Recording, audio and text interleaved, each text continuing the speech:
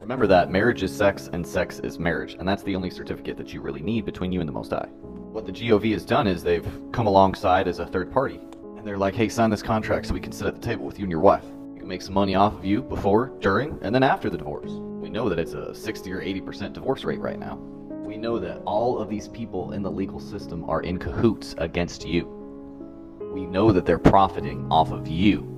And they're using the information that's been forgotten, the legal information, the sovereign information, against you, and they're profiting from the information of the prophets.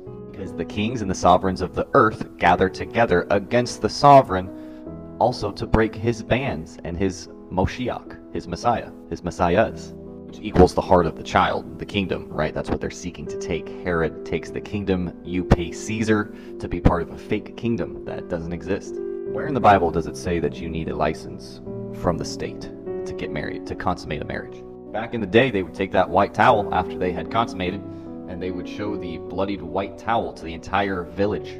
That would be their license marriage certificate. The proof is in the pudding. But what have they done? They took that beautiful white, red, ragged robe, they turned it into a contract or a piece of paper that you and your wife have to sign. Remember, the world is paying Caesar, and the world is deceived, Matthew 24:24. We should not be doing this, guys. Because what we're doing is we're selling the futures, which equals our seed, which equals our children. Then they're born into this marriage, and they have to get what you might call a birth certificate, as they will break their bonds. Psalms 2:3.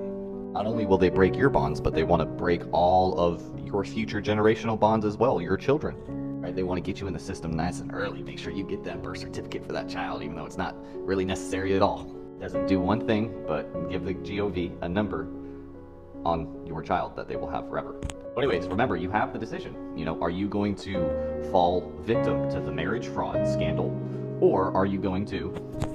Remember that everything that we need to do is already laid out inside of this book. Right, so if we're not going to get married or be a part of the system, what is the outcome of not being a part of the system? Because eventually we have to come face to face with what they've done to our bonds.